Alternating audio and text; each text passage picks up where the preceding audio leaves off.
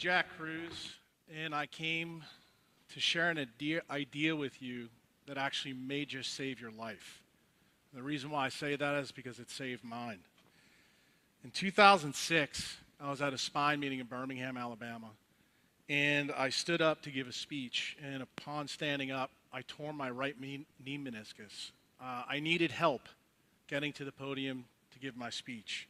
It was pretty humiliating. One of my good friends was there, and his wife happened to be a biotech person, and she told me, I know exactly why that happened to you, and I'm going to send you a book and 6 papers.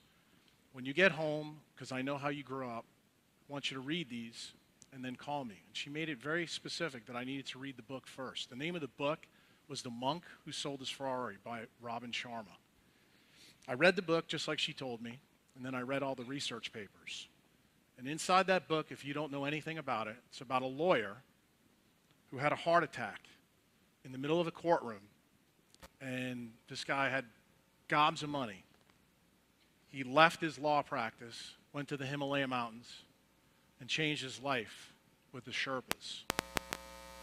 When he was up there, he stayed for about 3 years and had many transformations occur to him. He came back to his law practice, and every one of his partners noticed that he looked 25 years younger. He was in phenomenal shape. He looked unbelievable, and he just looked like he was a new guy. So I had this thought when I was reading the book. What if this wasn't a fable?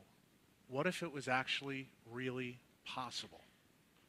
And I looked at the 6 papers that they brought me, and they were all about cytokines and leptin. And leptin controls energy balance in the body. In fact, it controls it in the brain.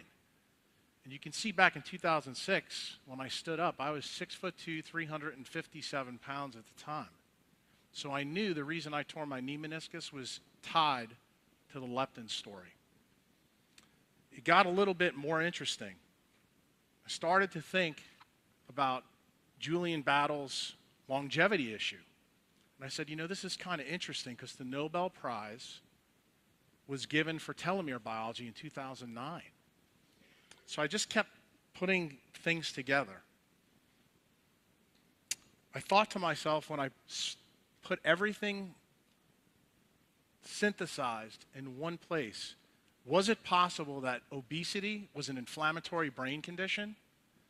And was it possible that I could do brain surgery on myself without a scalpel and fix myself? So I constructed something called the leptin reset. And I never published this until last year on my blog. I kept it very quiet in the hospital because I didn't want anybody to think I was nuts. I use that, and I use cold, because at the top of the Himalaya mountains, it's pretty cold. And Sherpas live up there. It's, for the last 25,000 years, they're adapted to the cold. 25, 30 years ago, if somebody would have told you that someone could be completely deaf and be able to hear, you would have laughed at them off this stage. Now we know there's cochlear implants that are out there that actually do just that. And they put an implant into the brain, and it rewires the brain. My idea to fix me was to use my vagus nerve in my gut and use circadian biology to change timing. Sounded pretty out there, and I also used cold, something called cold thermogenesis. In 3 months, I lost 77 pounds. In 11 months, I lost 133 pounds. After about a year and a half, I had lost 157 pounds. Now, this made a huge impact on not only my practice, the people I worked with, but my family. But you can see the picture up there. This picture is a picture on this side. Here's my son, who was 15. On the other end is my nephew, Kyle.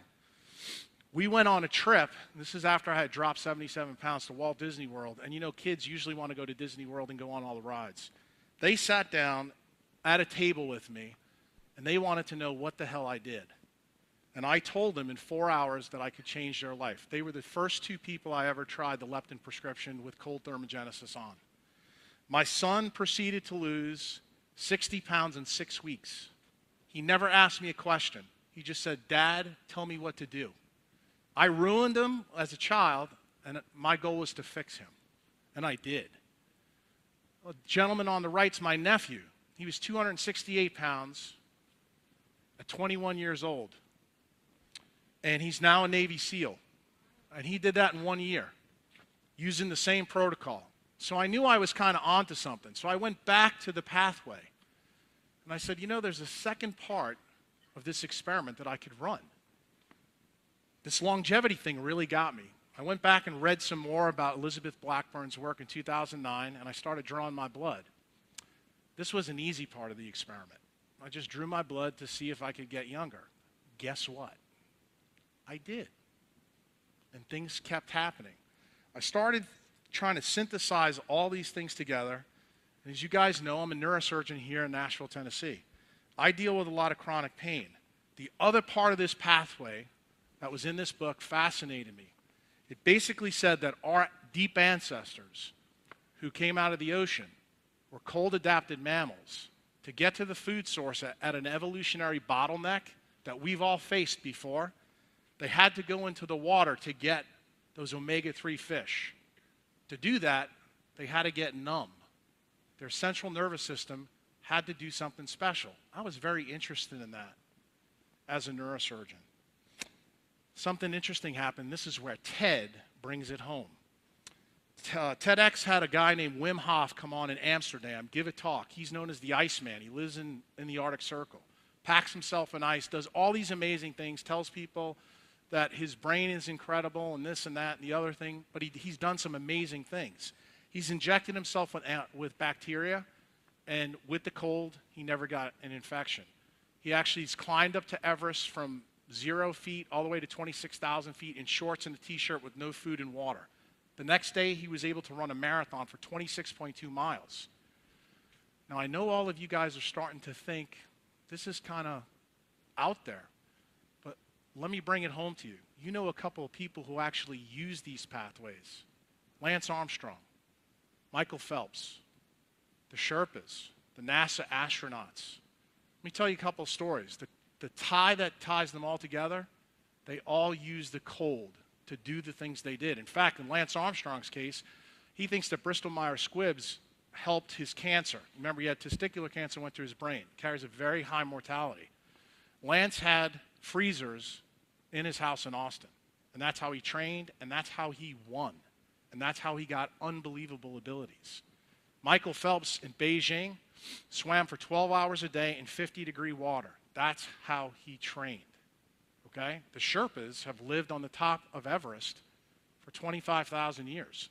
You all know that they can do amazing things. They can take people up to the mountain with hardly anything, and their abilities are legendary. In fact, they're so legendary that when Neil Armstrong went to the moon, in 5 days he came back and lost 30 pounds, and they had 50% more food left in the module. No one could figure out why, including NASA. But guess what? They went to the Sherpas and found out exactly why. There is some kind of pathway in all of us, but no one knows about it. I found it, and it was in that book, The Monk Who Sold His Ferrari.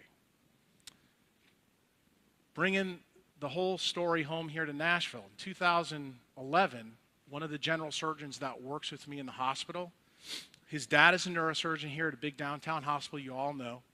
He got acute spinal cord compression and was almost quadriplegic. He thought his career was over. It happened in the operating room. He almost dropped a knife. He could no longer operate. He was 37 years old. He went to this big hospital, and he had surgery. He didn't do well. He was devastated, in fact. One of his partners is a good friend of mine, and he said, look, Brett, you need to go over to see Jack, and you need to just listen to him. So he came in, and I thought I was going to have to tear down some dogma. I didn't have to tear anything down. He was broken. I told him, Brett, if you listen to me, I think I can change your life. I used all the things that I learned about in this pathway that I fixed me and fixed my kids, fixed my family. And in 6 weeks, he was running. He was able to use his arms. He was back at work, and he's a completely new person. Then TEDx hit another home run. Iowa City, 2000 11, just passed. Terry Walls, a physician at Iowa State with secondary progressive multiple sclerosis, used the diet that's selected for in this ancient pathway that I'm telling you about. It's called the Paleolithic diet. She completely reversed her MS using this diet. She's actually running an NIH trial about it, and I strongly recommend you watch her TED Talk. It is truly transformational. But when I saw that, I said, you know what? I've got to step up my game. It's time to let the world know some of the things that I've found. Remember I told you I'm a neurosurgeon, and I'm very, very interested in chronic pain. There's a lot of chronic pain out there. My idea was to do the first evolutionary directed procedure on a human being. Had one problem. The anesthesiologist would not let me give them anesthesia. Not only that, they wouldn't let me inject them with bacteria to try to infect them. Because that last part of the pathway said that we would have ultimate immunity and we'd have pain-free activity. So when I couldn't find a patient, I went back to my playbook. I decided to do the experiment on myself. So I had another problem. I had two choices that were safe. I could take my wisdom teeth out, or I could do surgery. I used to be a dentist. I had my wisdom teeth taken out. Not a good choice. So I didn't need any surgery, so I decided I had to make myself a surgical candidate. So in October, I went to see a local plastic surgeon who I know from Skyline Hospital here in Nashville. And he hadn't seen me in 10 years, and he thought I looked great and this and that. He goes, what the hell are you doing here, Jack? And he says, I don't think you need anything.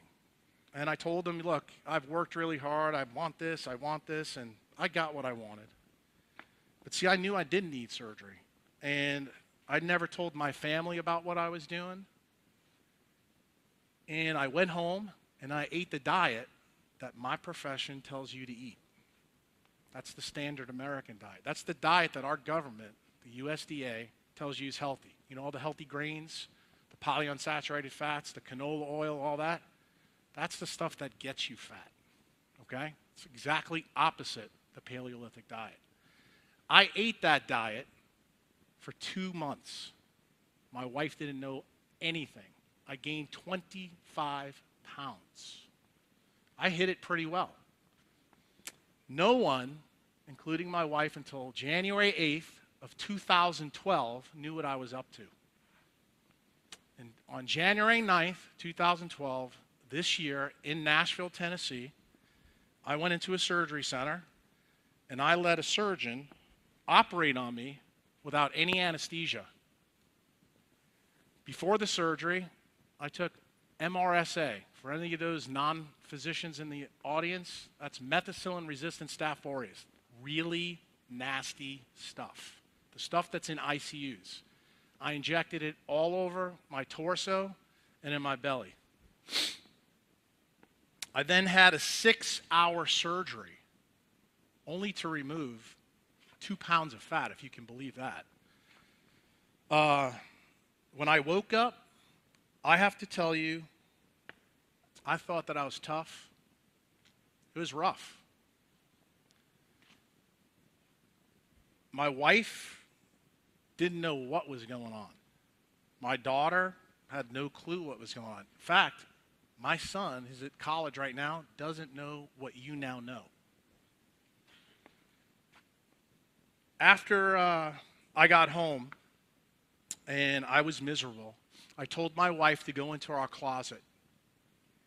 And she was frazzled. I said, there's a tub in there. I want you to throw it on the bed. She threw it on the bed. She goes, what's going on? My daughter helped her. And I told, and I didn't do this nicely, I was screaming at this time with tears in my face. And I said, go into the freezer. There's 120 pounds of ice in there. Go get them immediately. She goes, we don't have any ice. I said, I put it in there last night. She went in, got the ice, both of them broke it up, threw it in the tub, and threw it on me. In 3 minutes, I was pain-free. Completely pain-free. Then I sat my little 11-year-old daughter down on the bed and told her what I did and why I did it. I showed her 12 incisions on my body that were 30 inches long. For 6 weeks, from here to here, I looked like an eggplant. I never had any pain and never took any pain medicine. All that stuff I injected in me, the MRSA, I never got an infection. So I was pretty happy because I couldn't disprove my theory. So what did I decide to do next? I said, well, now that I know this works in humans and now I know this pathway, every single step is in us, I need to use this in my practice. So I had a patient who I took care of for 2 years, Mr. Lonnie Daniels. I told him he was not a surgical candidate. He was a type 2 diabetic. He was 80 years old, and I told him, Lonnie, if you eat the diet that I tell you to eat and you agree to let me freeze you in the hospital, I'll operate on you. On January 27th, I took him to surgery, 3 weeks after my own surgery when I was still swollen and numb. I placed 8 pedicle screws in his back. You can see the screws right up there. This operation, if I was to do in any healthy person in this audience, would be a 4-month recovery. The screws are 4 inches long. He had 8 of them placed in his back. Operation took about 4 hours. I put him on a frozen blanket, 40 degrees for 3 days. Lonnie left the hospital in 3 days, went to rehab 5 days, was playing the banjo in Skylight Rehab for other patients. He came back to see me 10 days after his surgery and handed me his Percocet prescription back. He says, Doc, I don't need this. I'm going to tell you something. As a neurosurgeon, I could not believe that. Any neurosurgeon in this city will tell you the same thing. It's absolutely remarkable. I realized at that point that I had found something really important. From that day forward, everything in my practice changed. I now use the Paleolithic diet and cold thermogenesis to help anybody I possibly can with this protocol. My idea that I want to share with you today is that sometimes very unconventional things can lead to remarkable results that will help millions of people. My profession has lost its way. We need to stop talking about these randomized controlled trials that we espouse and go back to the North Star for our biology. That's evolutionary biology. When we use that, it's just a game changer for us. My last point to you is an ideation without execution leads to deletion. I doubt after this experiment that this idea can be extinguished. The point that I make to all of you here today is that optimal health is no longer a mystery for our species. It's now a choice. Thank you.